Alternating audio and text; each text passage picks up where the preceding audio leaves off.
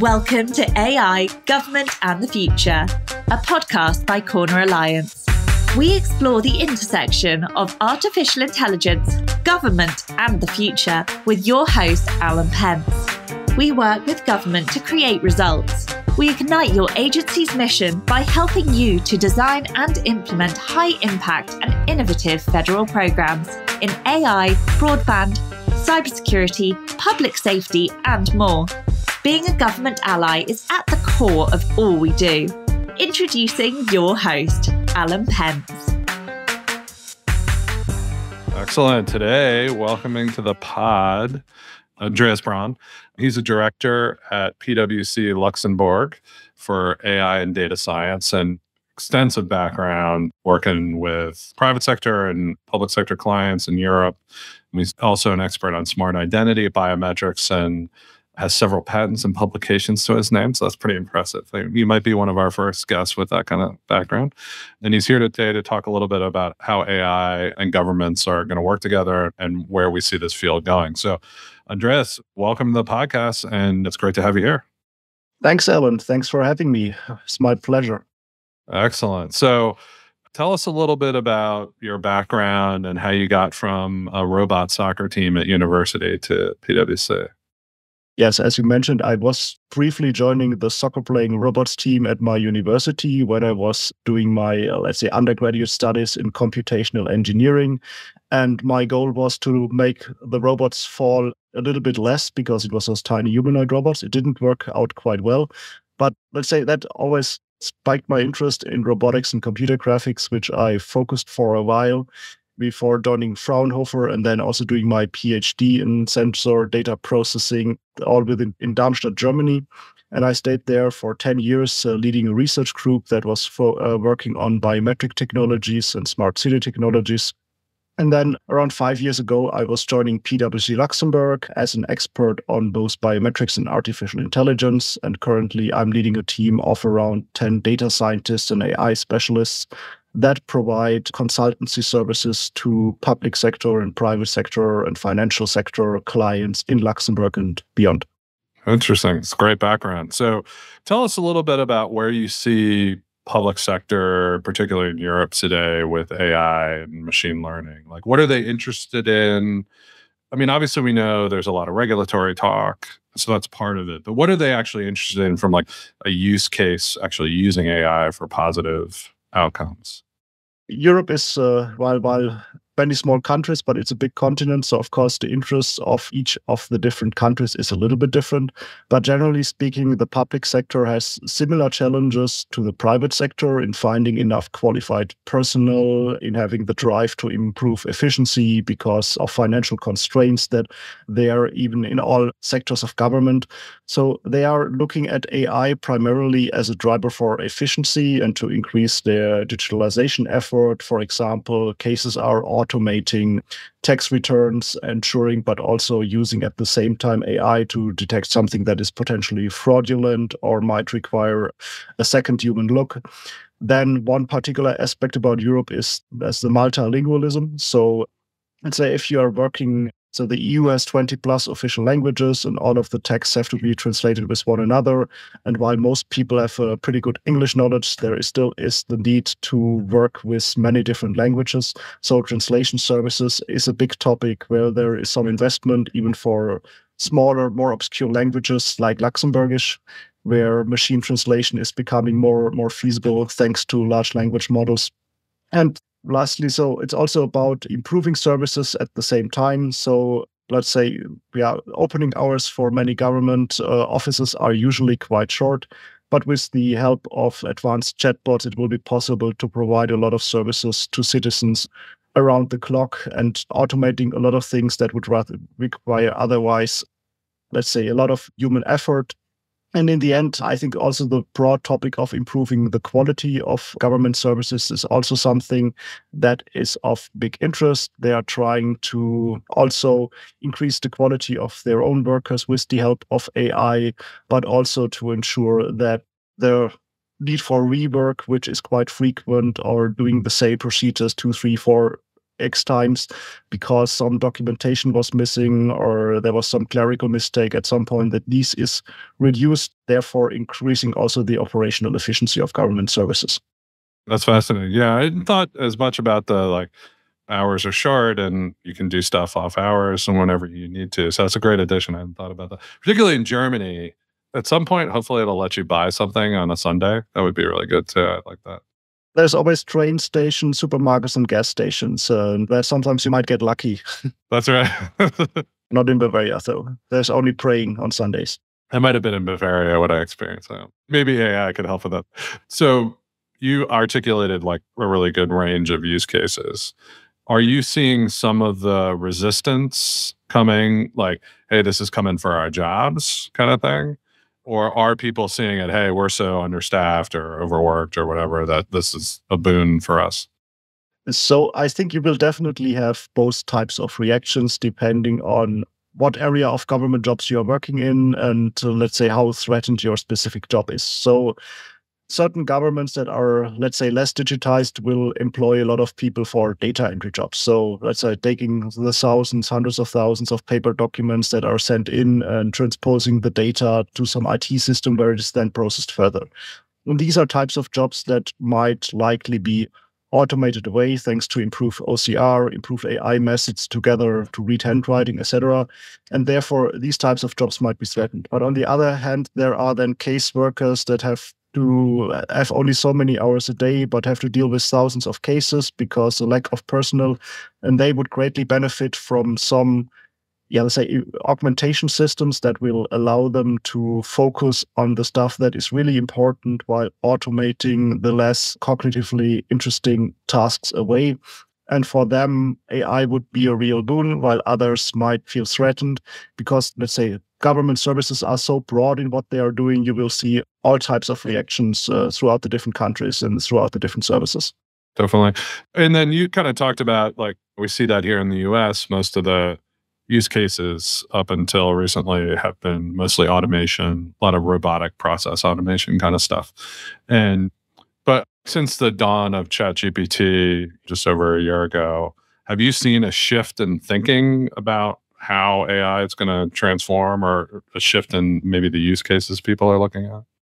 So I think that people have been starting to think about more use cases. So when you think about robotic process automation, in most of the times when a government agency looks at this, okay, this is interesting, but it requires, let's say, a full digital transformation of all of our service in order to then take benefit when we have digitized all steps of the way. With ChatGPT, we are starting to think, of course, there are a couple of points coming into play. The first one I would mention is that, they see now that chatbots can be really powerful and not just, let's say, very minimal function things that are residing on your website and are just doing FAQ stuff, but they indeed can almost autonomously provide specific services. The second point is that indeed the cognitive work that you have to do, like comparing, let's say, when we are doing legal tech, you're a caseworker in Social Security, so you always have to adhere to certain legal standards, operating procedures, and you then get the input from one of your citizens, and then you have to compare it to the legal text, and then go back to the documentation provider, etc. So these are cognitively challenging things where you have to take bits and pieces from various different information sources. And with ChatGPT, people are now thinking rightfully that this is also a kind of task that can be strongly supported by ChatGPT style technology. So it has expanded definitely also the range of use cases into saying that it could act as a real assistant, or as the term is often used now, co-pilot. And the third point is that, it's also seen as a better RPA technology. So because of how flexible and how comprehensive many of those AI models are, you also think about that, what we considered RPA in the past is probably not what RPA is in the future, because we can automate away more complex things or put things into an RPA toolchain that is much more complex than we had in the past. That's fascinating. I hadn't thought about it that way. So I just talked to a guy. They have a company that is trying to build policy LLMs. And it's kind of fascinating to me, this idea that, say you're regulating airlines or food or whatever, you can now create this large language model of all the information about all the things in this area, all the history, and you can get to, hey, what do I need to do with this policy? Start looking at alternatives in such a more granular and fact-based, in something like seconds, where it would have taken years of study before. I mean, this seems to me to be revolutionary. Definitely is the case. So we have been also working on similar prototypes, or also discussing with clients the case on what can we do in, we have said, like policy finding. So being inspired by what has been there in the past, like what you mentioned, we could have a large language models where we have trained with all of the past policies. But the one very important part about policies is that you want to achieve a future outcome. I mean, when you look at the past, all of the past policies may have not been successful. So therefore, maybe a different approach is required. And therefore, it's good to combine the capabilities of large language models, I would say, in finding the inspiration and finding the sources, to also with more predictive analytics type AI solutions that then are forward-looking and simulating the potential outcome of what you are trying to establish, so that you not only are doing the textual writing of the policies, that might be very good and might sound very good, but that you also have that part where you estimate the outcomes of it. So which is a crucial part of policy. And we are, let's say, there are a lot of initiatives in Europe around better policy making, on always having these monitoring cycles on how did European or local legislation work, or how did the European legislation work around this broad variety of member states in the EU, and letting that flow back into and doing some AI-supported simulation or AI-supported prediction is something that is under strong investigation, but not quite ready yet for prime time. So I think, it's not quite there to be fully embedded into the political process, but certainly something that many people are looking into right now. So you kind of hit on a issue I've been thinking a little bit about here, which is all LLMs are sort of trapped by the past, right? They're trapped by what exists, right? Do you take a different approach when you're saying, hey, I want something that's going to be more, help me make a range of predictions about how something would perform in the future? I mean, really all you have is past data to judge that on, right? Yes. I mean, LLMs of a certain size, they might be biased by what's in the past, but they might be biased by everything that in the past, pretty much, right? So GPT-4 and these styles have been trained by pretty much the whole internet. And when we are thinking about how we would approach such things, we also would be inspired by what is in the past and then trying to see what might be the best one for the future. But on the other hand, you also may have heard of, let's say, not large language models, but there was a case of Google improving weather forecasting by bringing down or increasing the horizon in which you could do a precise forecast by a couple of days, thanks to a very powerful machine learning model. And of course, every major player in the financial sector is looking at what can we do the same for stock markets. And then, of course, the policymakers are looking at, well, can we do the same for policies? So these are still large neural networks, mod-type models that do this type of forecasts, but they are not large language models which have been indeed trained to generate well-sounding text based on what is in the past. So you would use AI, but you would not use the same LLM style for these predictive tasks, just because this is not what they have been trained to do. So therefore, it's just pick the right tool for your specific purpose. As the American writer William Faulkner said, though, like, the past is not done with us. It's not even past. So it's sort of all AI is going to have to be grounded in the past in some way, right? Anyway, interesting point. So sort of this time last year, you had predicted that AI-supported content generation is going to be hitting the mainstream, right?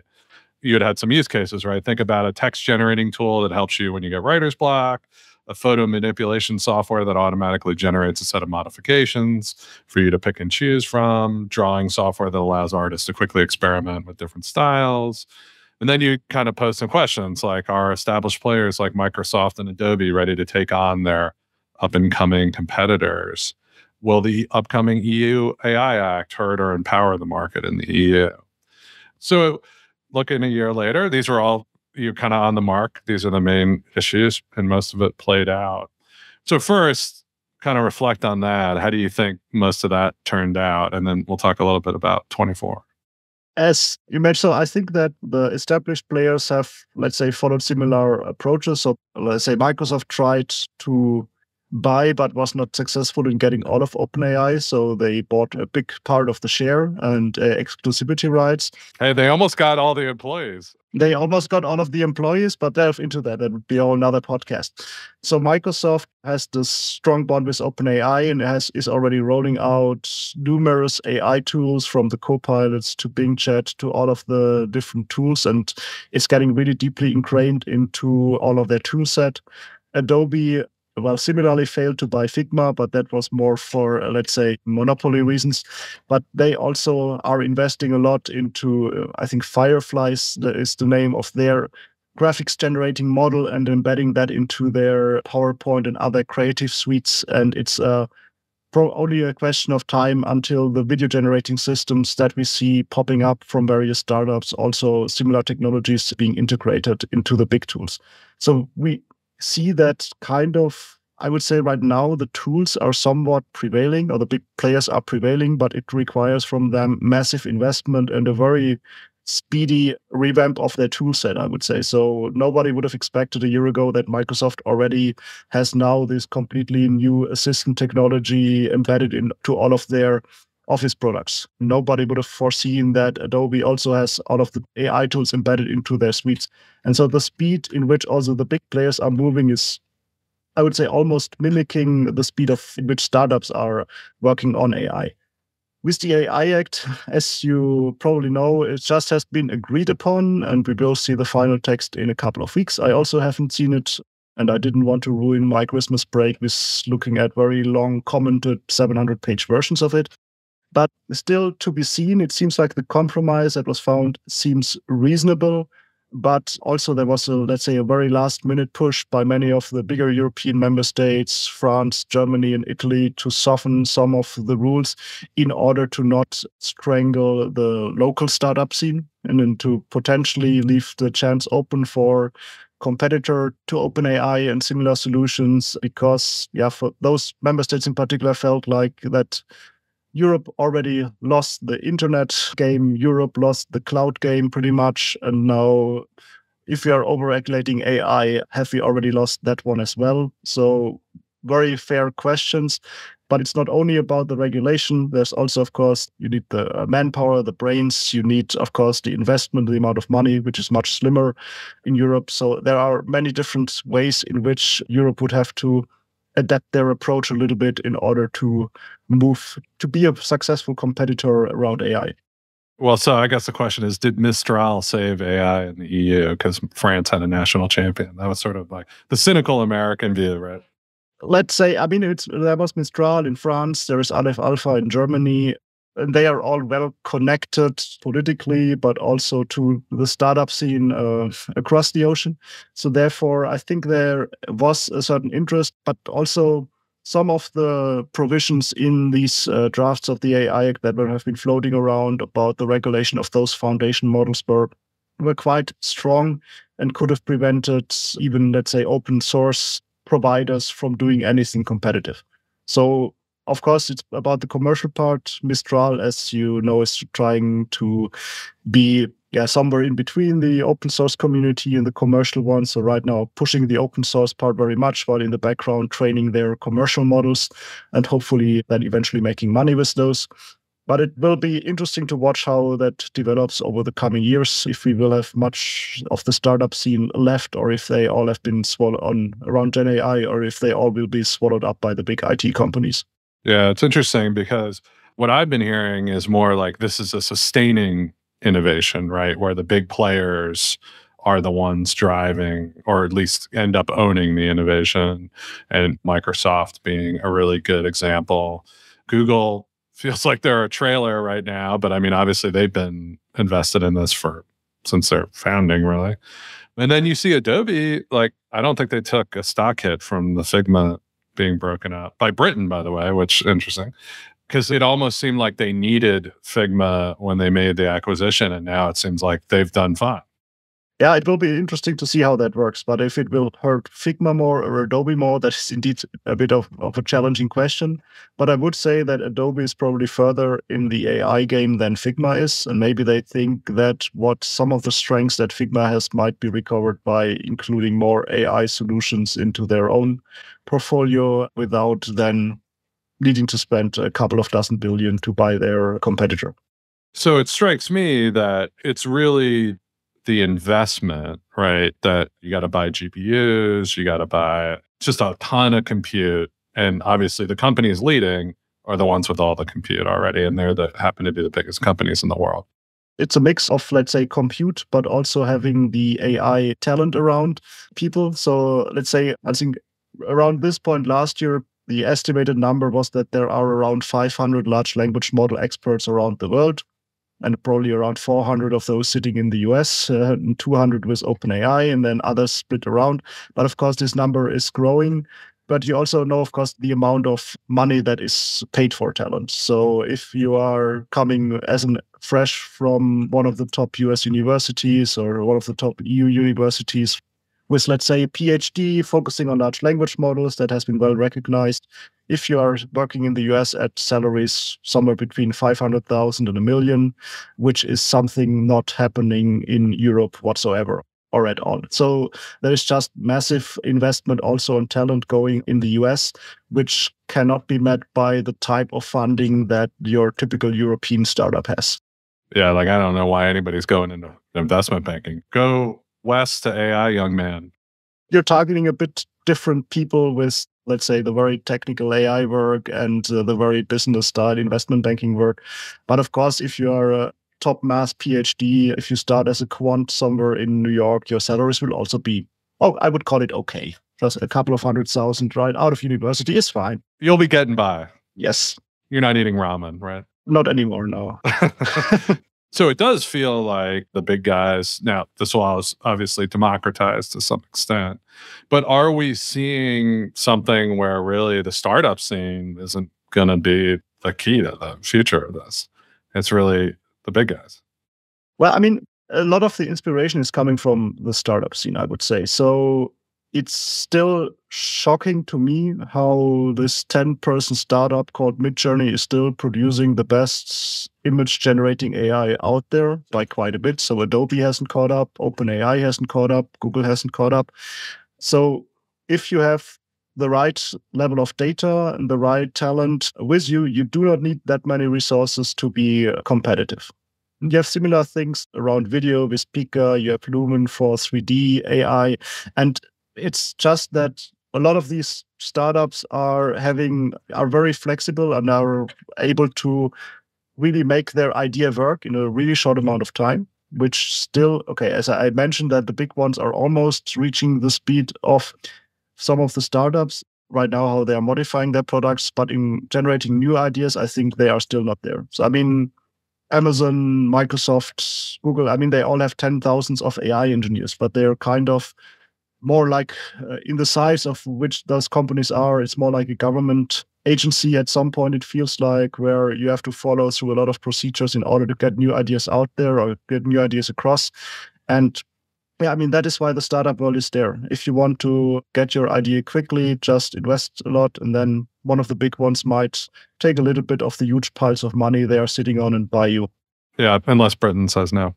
So obviously a lot of questions and accurate predictions on 23. So coming now that we're in 24 or 25, what are you looking at? What are the kind of questions and predictions you're making now? So let's say if my crystal ball is not losing me, I think that right now we will see that while these tools are rolled out right now a bit across the big office suites, the cloud tools, etc., I think that we will see a trickle down of generative AI use also in a lot of smaller things. You start using in Pixel phones, you can start using image manipulations on your images. So it really touches more the hands of the user. We will see a lot of Gen AI application in the smartphone sector in particular, so smaller, more condensed large language models and chatbots, then a better version of Siri or Google Assistants that will start working on your phones. I think we will also see, let's say in the professional domain, that large investment companies, financial sector companies, insurance companies will include more and more LLM-style reasoning technologies into their workflows in order to increase their operational efficiency. All of this right now, I think, is more in the experimentation or the proof of concept stage, but we will see it moving into production in 24 or 25. In the public sector, I think the main applications we will probably not see in 24, but a bit further down the line. But then I would expect that we will see a lot of more advanced chatbots coming up, a more advanced digitalization tools that, let's say, take away a lot of the paperwork or ensure that your services are provided much faster. But I don't expect completely new government services to pop up. That AI support will be more embedded. And as for the long shot, I'm not sure if 24 or early 25, I think we will have the first simultaneous translation Babelfish style tools that will allow us to, so I could finally talk German instead of being forced into this English language every time. But I really think that it's not that far away. So you already have video translation tools, but it's not quite real time yet. But I think that probably towards the end of this year or early in the coming year, at least some chat video call tool that does real time translation will be out there. But I'm not sure if it will be one of the big ones or if that is a startup that is trying to, let's say, take the scene from Zoom, Google Meet, or the others. Yeah. I can't wait till it's live in the field where you got it, like it can project something or whatever. I mean, we travel a lot and that would be awesome. Yeah, like I see sort of a couple of things you're saying there. It feels like there's going to be this bifurcation of, at least on the LLM side, where you're going to get a lot more sophisticated multimodal LLMs at the top. So it's still like, can I upload like the numbers from my company and do analysis right now? Yes, if I know how to use the code interpreter, blah, blah, blah. But that's going to get easier and easier. And it'll just do it for me. That's, of course, going to get easier and more integrated. So, I mean, right now, the Microsoft Copilot is right now more restricted to Office. But could it be in your Windows search, in your Windows Explorer? Sure. There's nothing that prevents that from happening on the technical level. Or like when I ask ChatGPT to write code, will it actually then load the code so I don't have to know about where I have to put the Python script, blah, blah, blah. So it just does stuff. So I think we see that happening at the big LLM. And then I really see, I think what kind of gave me the picture of the future was the GPT thing from ChatGPT, where you could start building these personalized bots and upload. Now, I don't think that works very well right now. Like I've been struggling with them and they don't seem to learn, because I think they're just sort of like a vector database, but not like a learning model. It is. No, they are not a self-learning model. Whatever you have to do, you have to retrain them to put it into your vector database. I mean, but the nice part is that I just see it like mini RPA within the ChatGPT environment. So if you have to use the same 25 prompts a couple of times or often for your work, you don't have to do it in the main environment. You can create a GPT that does a lot of this automated prompting. So I think it's more like a scripting thing. That's something that is super integrated. But I think that probably Microsoft will release something to the public that will allow you to do various interesting things in your Windows Works desktop environment on automating, let's say, taking documents, putting it to an LLM, creating code, then executing the code somewhere, and you get the feedback from somewhere. So like Power Automate style. And I do see this probably movement to kind of like, whether you call them LLMs or whatever, but like some kind of GPT that is somewhat of a learning model, right? That will learn your style or your thing, or I can upload all the content I've written about AI and we'll start talking like Alan on AI, right? Yeah. I mean, for that, we already have the techniques of fine-tuning, but we also have these increasingly large context sizes where you could even, because if you can put in 1,000 pages at one time, let's say, or here are the 800 best pages I've written, and now just my prompt of what I actually want to do, but please do it in the style of what I did before. So, like, say, these things are quite common because the training of LLMs is still something of very high complexity. So a retraining LLM that will be a tough call with the compute that we currently have on our hands. But for, let's say, smaller, condensed model, doing some fine-tuning for your style, that is becoming quite feasible. A couple of people have done that, but they have then fine-tuned a model for a couple of days with their 2, 3, 4 GPUs that they have at home. So fine-tuning, that works fine. But to really personal models that are fully retrained on your content, that is something where I'm not sure if it's needed.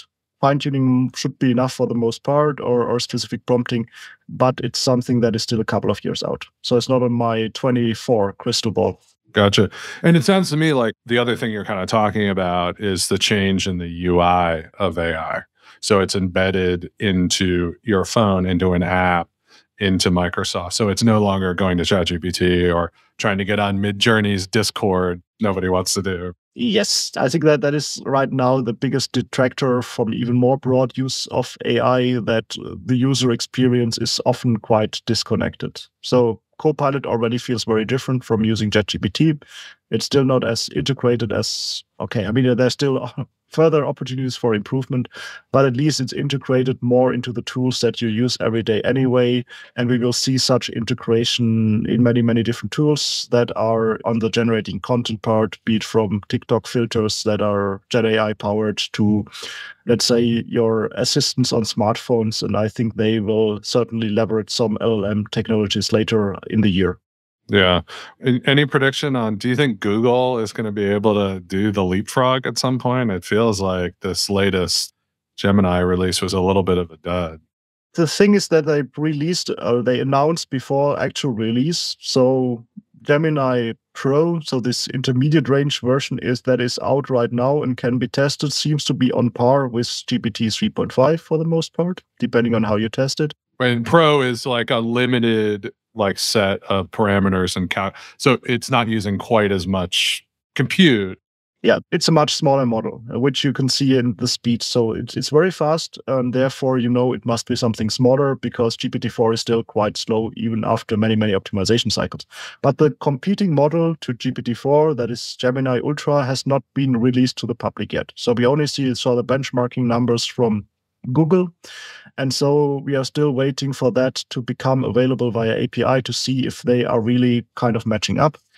And then, of course, there are, the open source initiatives, Mistral planning bigger and bigger models that should hopefully also go into the direction. Meta, of course, also will be working on Llama 3 and so on to, let's say, meet the cognitive abilities of GPT-4, which I think they probably will be able to do sometime this year, because they all have compute, they all have a lot of smart people at their hands, and it's not the big mystery of what has happened. It has a lot to do with selecting the right data and throwing enough compute at it, and then having the ability to run such a large model at scale, which is amazing that OpenAI managed it this quickly as a startup.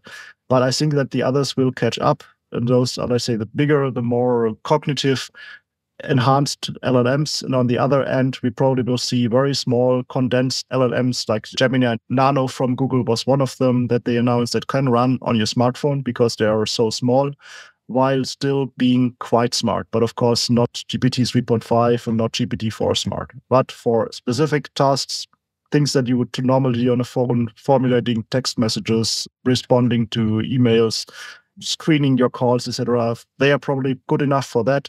And I think that we will see those in one of the next Android and iOS releases. Yeah, that'll be fascinating. Well, it'll be a question of how closely Apple is going to be able to follow. That is indeed a question, or if they finally have to take some of their mountain of money and buy somebody interesting. Buy somebody, if they can. And it seems like Google might need to get some PR people from Apple. I don't know, but it's amazing to me. It must be odd for Google to be getting lapped by Microsoft on PR. It's indeed a different world from when I grew up, yes.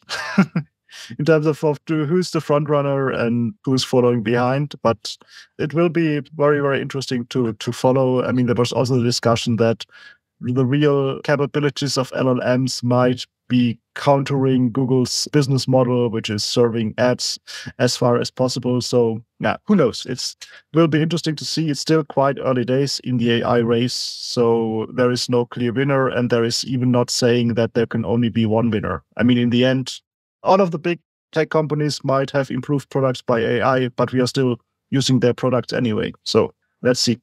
Well, excellent. Well, this has been awesome, and I really appreciate you being on. Hopefully, maybe we'll have you back in 2025 to see how these predictions ended up. But we really appreciate you being on the pod today. Thanks for having me. It was really nice talking to you, and thanks for giving me the opportunity to use my US vacation to also do recordings of US podcasts. Yeah, so Andreas is in the basement in Wisconsin, so he is not, in fact, in Luxembourg. So we will wish him safe travels back whenever he's headed home. Thank you for that. AI, Government and the Future is brought to you by Corner Alliance. To find out more about Corner Alliance and how we work with government to create results, visit our website at corneralliance.com.